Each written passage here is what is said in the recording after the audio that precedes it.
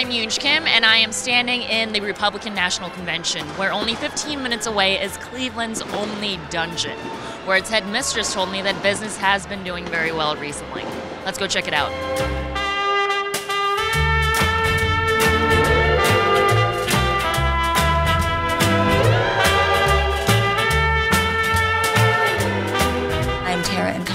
This is the Red Door Dungeon here in Cleveland, Ohio. Tara, can you tell us about this place? We are a full-service BDSM dungeon. We are the only professional dungeon. How has business been for you this week during the Republican National Convention? Business has been different the weeks leading up to the convention. We had a lot of national shootings, turmoil, political upheavals going on.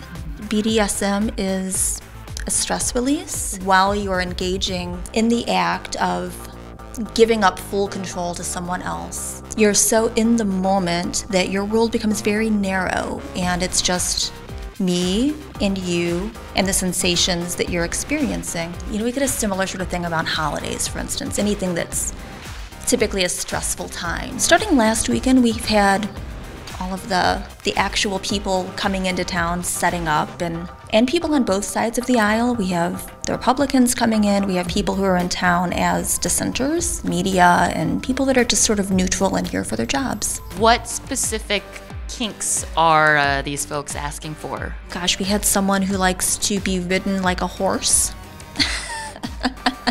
Member of the media, actually, Fox News pundit, and who likes to be sat on, and he sort of crawls around and pretends he's a pony.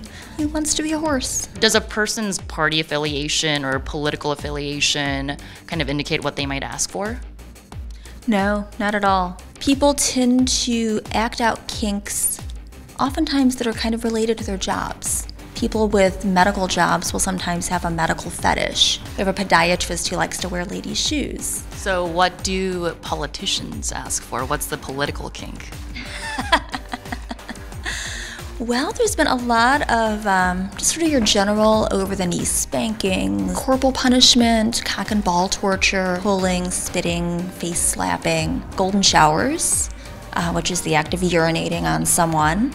And again, it's not just among politicians, but right. I would say politicians tend to be older gentlemen and powerful gentlemen, and amongst that demographic as a whole, I tend to see that a lot. Mm-hmm. And I think it's because in their day-to-day life, they're never humiliated. No one would ever call them a name or do anything to embarrass them.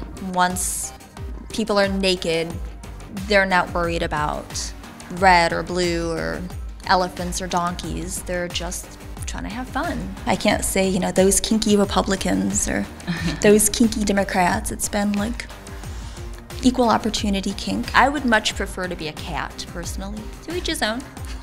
Meow. And then it gets really, really dark during the winter. This country needed a festival during the summertime.